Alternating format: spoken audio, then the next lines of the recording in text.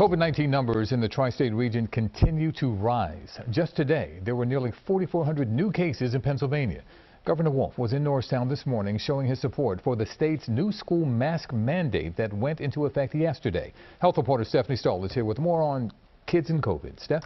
Well, Yuki, even with the mask mandate in place, doctors are expecting to see an increase in children with COVID. The governor is hoping the masks keep those numbers under control and schools open.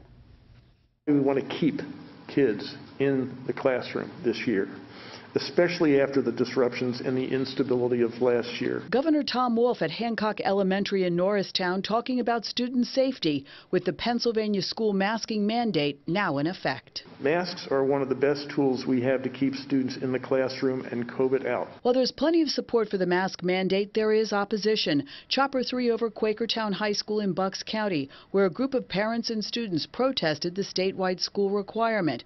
Governor Wolf is downplaying the opposition. I don't think there are a whole lot of parents who don't want to keep their children safe. As children get back to school, pediatric COVID cases have skyrocketed. More than 252,000 kids tested positive for COVID-19 last week. That's the highest ever weekly total, according to the American Academy of Pediatrics. Children now make up more than 26% of all COVID cases. There is no doubt that frequency at which children are being infected is dramatically increased. The highest number of cases are in areas with low vaccination rates.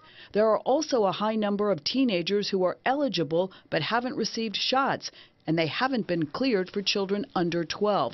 That's why there's such a big focus on masking. I'm a science teacher. I've been saying all year, follow the science, follow the science. We know that vaccines work. Get a vaccination. We know that masks save lives. Put your mask on. And hospital rates for children have gone up, but fortunately severe cases of COVID in kids remains pretty uncommon. Yuki? Stephanie, thank you. New